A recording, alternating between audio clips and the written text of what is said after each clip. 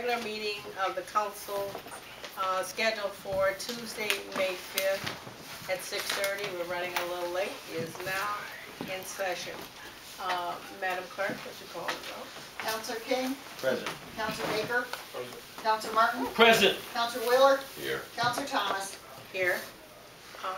Madam Chair, remarks of the public on agenda items only.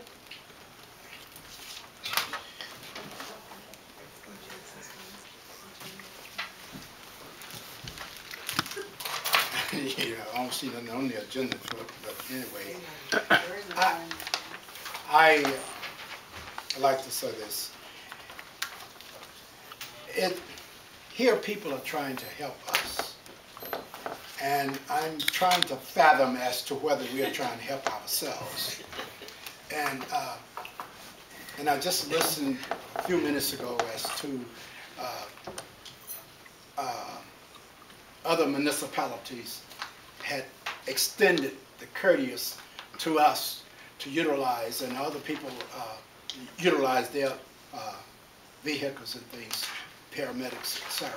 And then other entities to repair our equipment.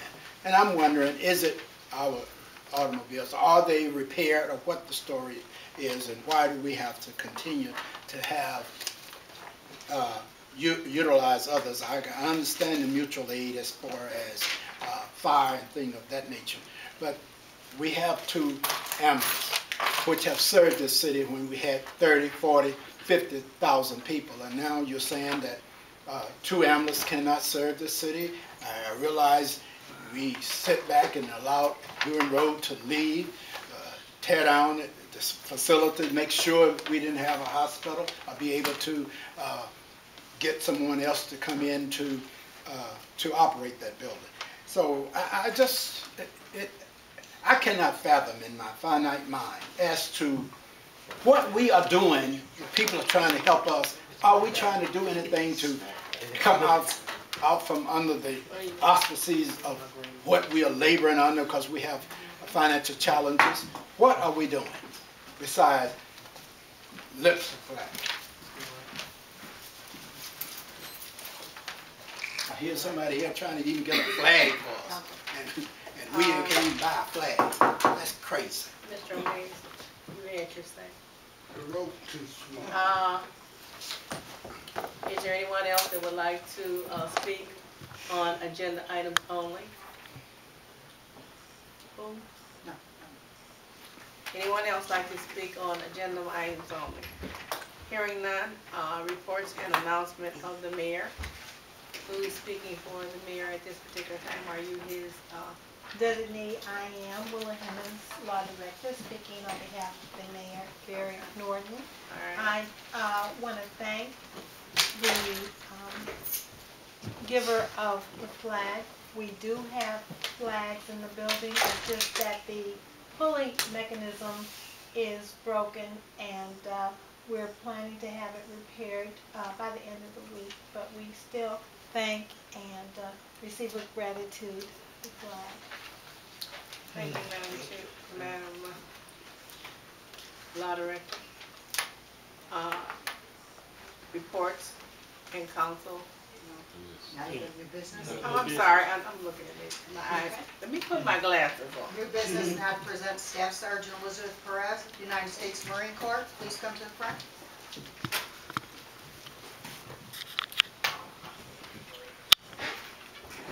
Good afternoon, ladies and gentlemen. As a member of the Lake County Marine Veterans Honor Guard, I present you with these national colors for the city of East Cleveland to fly at City Hall.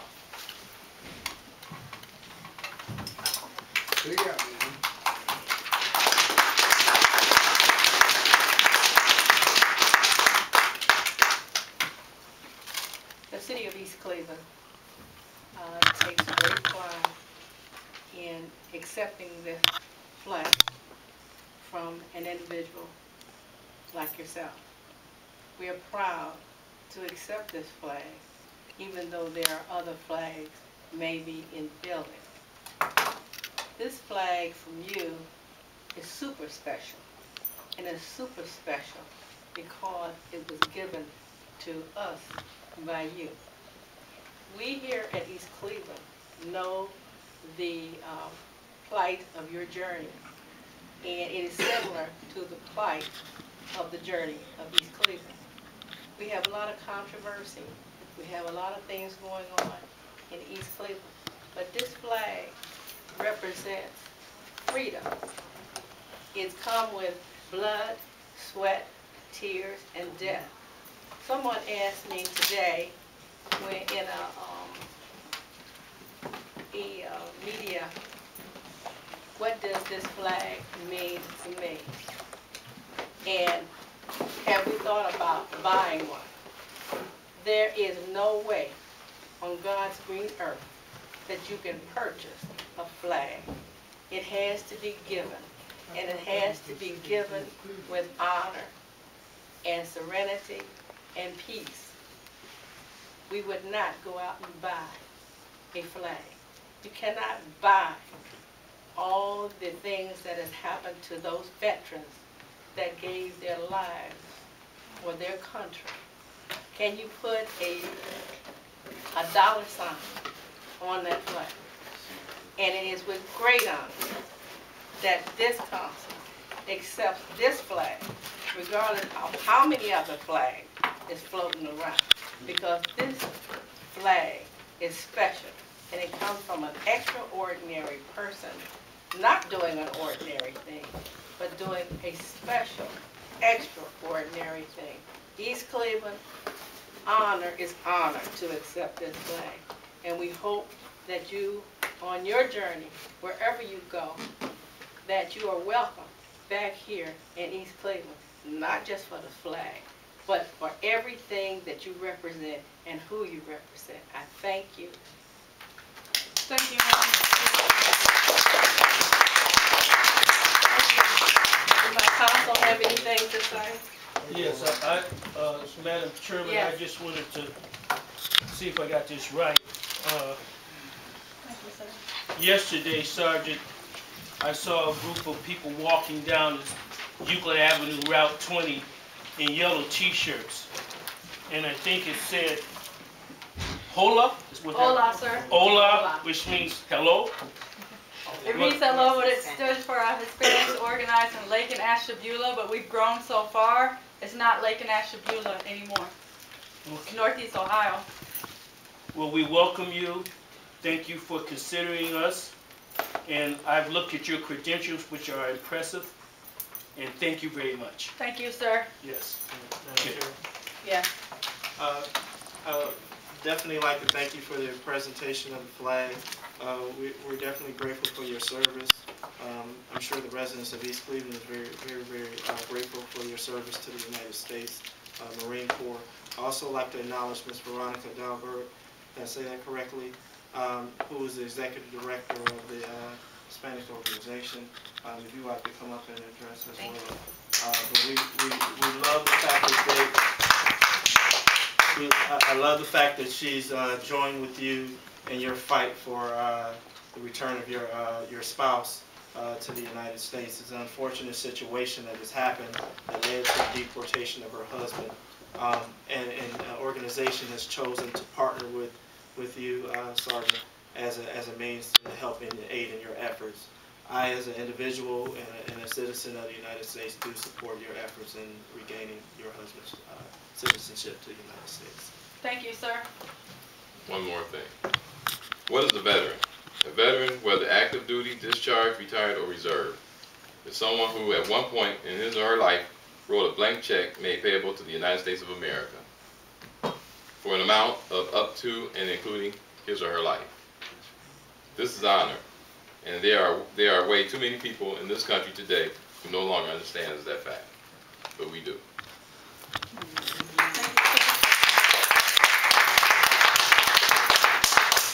On behalf of the mayor, we want to thank you again, and we want to show our great appreciation by doing everything we can to keep the city on mission as part of the state of Ohio and as part of the United States of America, so that your efforts will not be in vain. And happy Cinco de Mayo. Thank you, ma'am. I have one more thing to say. On behalf of this council, you are welcome back here anytime. And you have our support anytime you need it. Just call on us from East Cleveland. We're small, but we're mighty. Okay? Thank you. Can you say something to the residents? Yes. Sure, turn around. I just have to say I'm very proud to be here today. Yesterday we walked from Manor Mall in Manor. We went to Manor, Wycliffe, Euclid, East Cleveland, University Circle. That's a long way. And we got the most support when we walked through East Cleveland. Everybody was speaking. People were asking us questions. They were supportive of us. It was different in each different area that we were. The only one person, I carried the national colors in the front, only one person stopped and put their hat over their heart, and it was a gentleman at a store on a corner in East Cleveland. And he came up and did that. He's the one person, and we walked for 9 hours yesterday. 9 hours, one person from here. I'm so proud to be here today. I'm very grateful for the residents of this city for what they've done. I live up on Noble and Monticello in Cleveland Heights, and I'm so just completely proud and thankful for all the support that we got yesterday walking through this town. Thank you to each and every single one of you. Thank you. Hold on. I got a young man back there. His name is Mr. Wall. Mr. Wall, would you stand up? Mr. Wall has just formulated a group of veterans. Mr. Wall, could you tell us what the veterans knew? Well, in the first place, the veteran donated a set of flags to the city of East Cleveland. Okay. Yes. That included the city flag, the American flag, and the state flag, and an MIA flag. Yeah. We are having our second annual Veterans Appreciation Day picnic, May 30th or Memorial Day weekend. What is the group? Tell them what the group is just for. U.S. Veterans of Ohio. Okay. And they're located there in East Cleveland? Well, yeah. Okay. I just want them to know that we've got a new group here that just got together, and there's about, what, 30 or 40 of them already? We're growing. Yeah, we're growing. Well, I just wanted to recognize that group and let her know that we're growing too, and you all are probably on her side too. Well, when she get out of the war, are you in a war zone? What's that, Are sir? you in a war zone? I am not active duty Marine Corps anymore. I'm a Marine veteran. Yeah. Yes, she's the old Marine. Okay, thank you, Mr. Wall, and thank you so much. Thank you, ladies and gentlemen. I can say some words here too. Thank you so much for having us today. And the gift of the flag was really just a gesture of friendship and goodwill because of the feelings that we had coming through here. Like Elizabeth said, everybody was waving, coming out of it, asking us questions, and that's why we're here. So thank you so much for this warm reception today and allowing us to be here.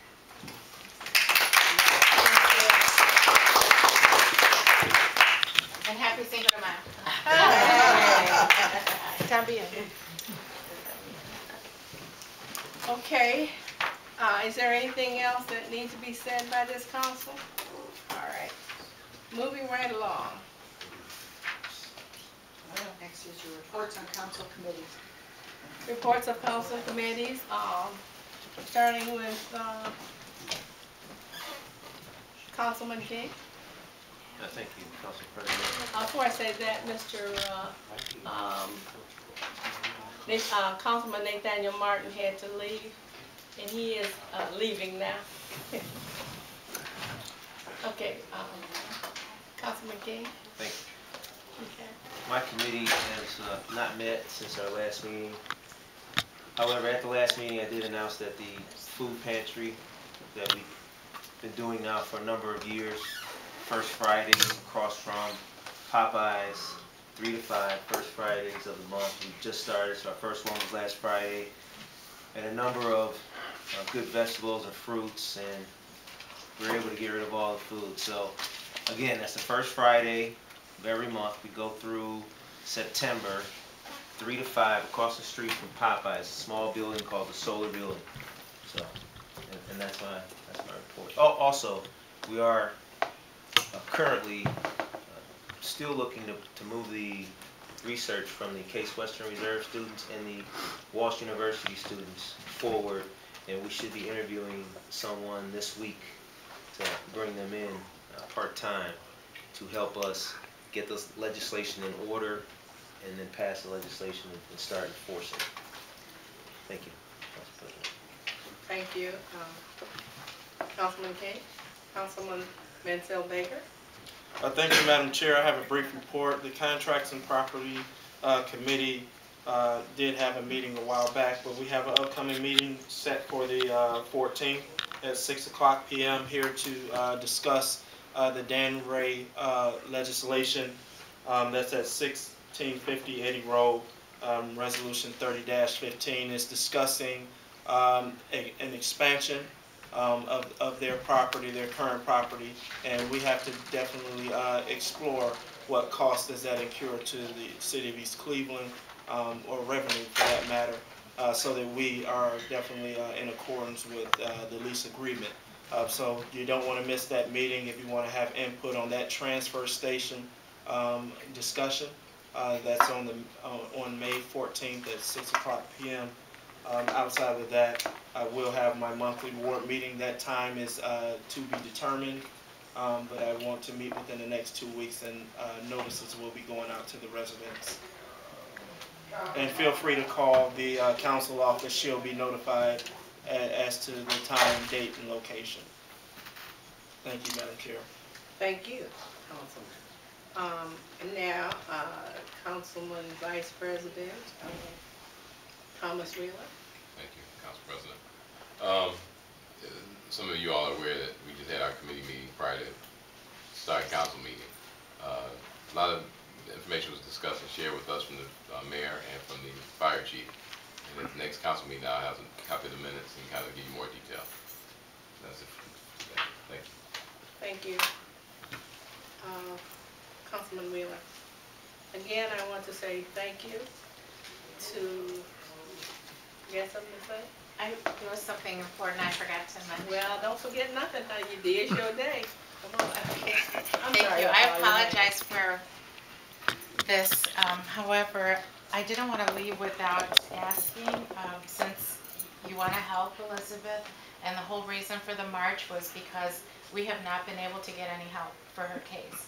For 5 long years, she's been separated from her husband, who was deported in 2010. She had a 4 or 5 month old at the time, their first son, and they were pregnant with their second son. And she needs her family to be together. And the government, our elected officials, it just seems like we keep hitting closed doors everywhere. And I think it would be helpful if we could get a resolution or a letter from the City Council in support of Elizabeth's case. And we're going to go to Washington, D.C. next week, and we can bring it with us.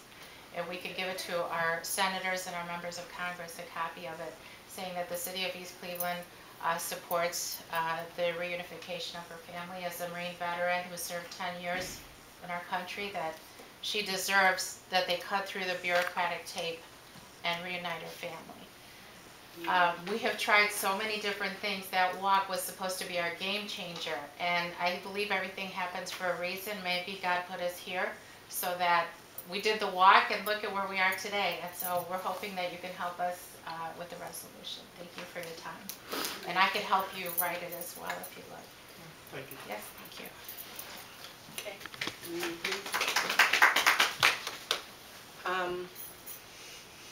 We will take that into consideration, talk to our law director, and get back to you as soon as possible. Okay.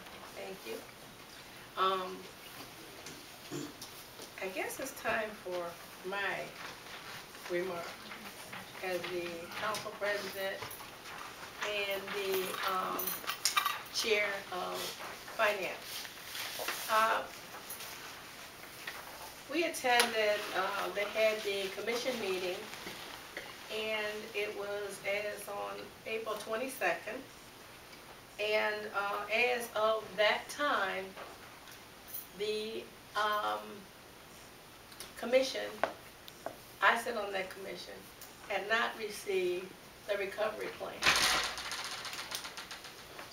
The chair of the commission had indicated that she wanted the recovery plan at this particular meeting. Also, she indicated that if she did not have that, she was considering bringing a resolution to the floor. And there was no recovery plan. So there was a resolution pertaining to the whereas for the recovery.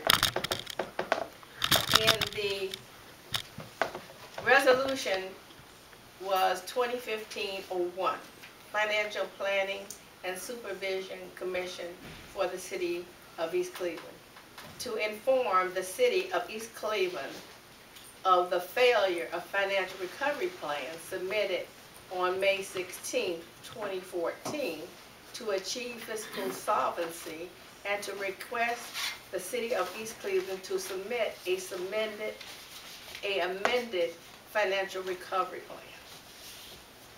It goes back to when we first started. There was supposed to be a financial recovery plan. We had been in financial emergency prior for 18 long years. Then we came out, and then we went back into financial emergency. At this point, we're still waiting for the administration to submit a financial recovery plan. Now, the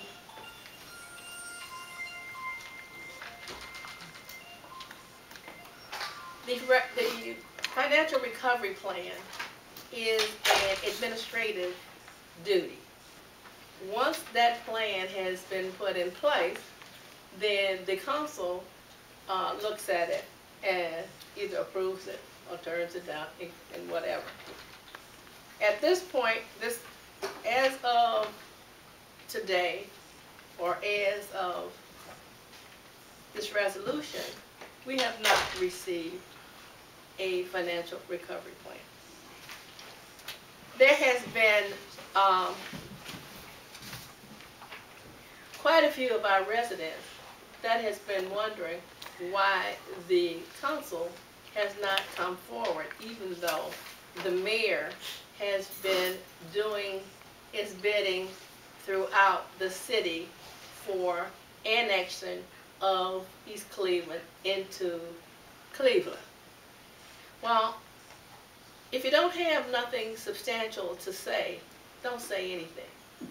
Don't be just working your mouth and nothing comes out, especially if it's nothing constructive. So what the council did, the council went forward and engaged the firm of Buckley and King, which is a highly respected law firm. We engaged this firm, we sat down and we talked, and we did some training, and we did some investigations, and we had some education through this firm. And after doing all of this, we come out engaging the help of Buckley and King. And the most interesting thing about this is that it's pro bono. No money is involved. Buckley and King are going out for resources, studies, to see exactly what the other options are that are out there for East Cleveland, except merger. no one has looked at all the other options. All has been expressed out there is the fact that we need to merge with Cleveland. And the council feels that we have to look at all our options before we determine what is best for our city and our residents. Therefore, engaging Buckley and King is what we felt was most important, and they have the expertise, they have the staffing to deal with each and every study that's out there, and most of all, they have the resource to go out and get the financial aid that we need. Before, we have not had that. We engaged in a lawyer to do some things for us. But at this point, we have education on our side. We have expertise for us that counsel us and tell us what is going to happen step by step.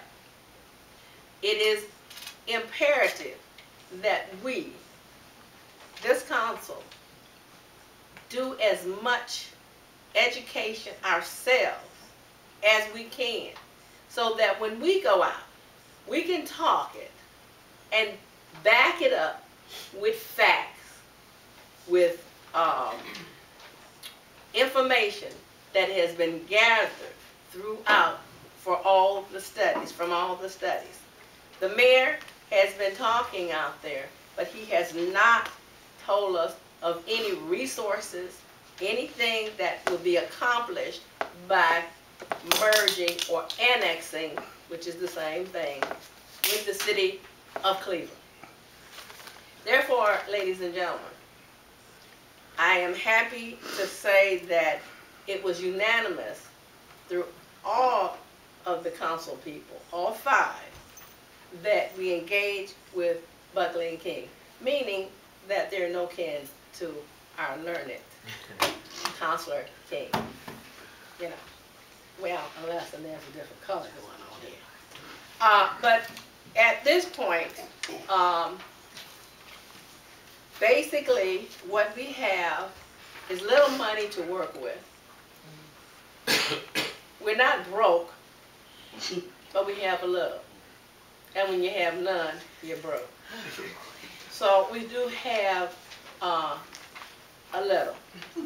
And when the resident was asking about why are we accepting donations and gifts from other areas, that's what you do.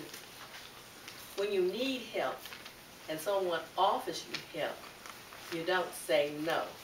You say thank you, and I'll return the favor at another time. When someone is sick and your neighbor comes over and they bring you a pot of soup, you say thank you. And if that neighbor is in need of help along the line, you hopefully will be able to return that favor. So that is called sharing. And isn't that what America is all about? Amen. Okay? So, having said all that, my ward meeting was the last Monday of the month, and it's always the last Monday of the month. I was glad to have a crowd, and my counselors came to my meeting, and we shared a lot of information. I don't feed them. I give them knowledge, tell them to eat at home, come to the meeting to get fed knowledge. And that's where I am today. The next ward meeting will be on the last Monday of the month. I thank you. I appreciate everyone coming, and I appreciate all of my residents that shows up, and I appreciate the cameraman, even though he's about to drop his camera. If there is, let's see what I have to do now. The remarks, of the public. This is the best time of the evening. 3 minutes only, 5 people here. Well, I'm glad to hear that this is the best time of the evening. I'm Dr. Patricia Bohoviak. I live at 1894 Farmington. I have 3 things I want to say. First is that last week the school board was informed that Superintendent Corley would like to retire and be rehired. Because she wants to do this, there is a mandatory hearing which will be held on Monday, June 6th at 6 p.m. at Shaw High School. This is open to the public. Anybody who has thoughts on the matter is welcome at the meeting.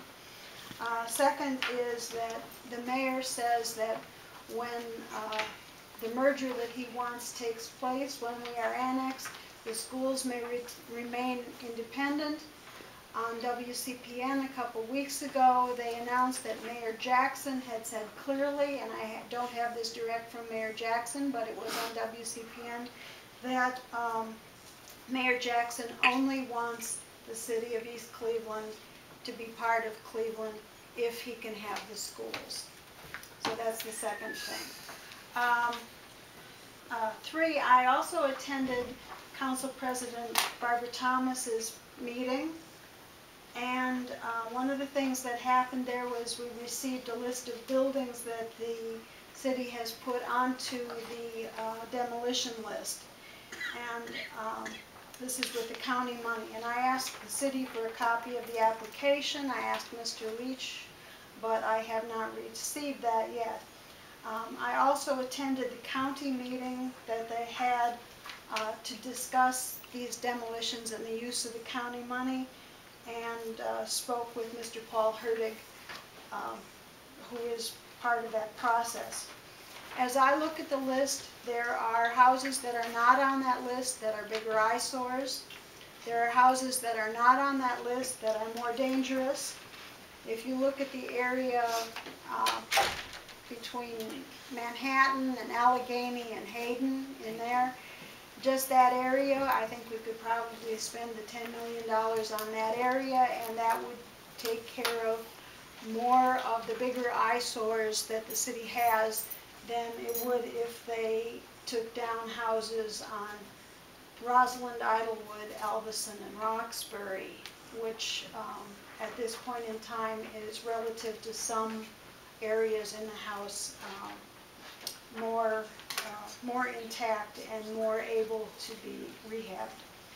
It was stated at the meeting by Mr. Leach that some of the buildings were chosen because because we couldn't use other money to tear down those houses.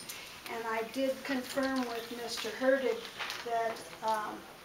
that there is a review process that would have to be gone through if the houses on Rosalind, Idlewood, Elvison, and Roxbury were chosen. That's it. Time's up. I oppose. Thank you.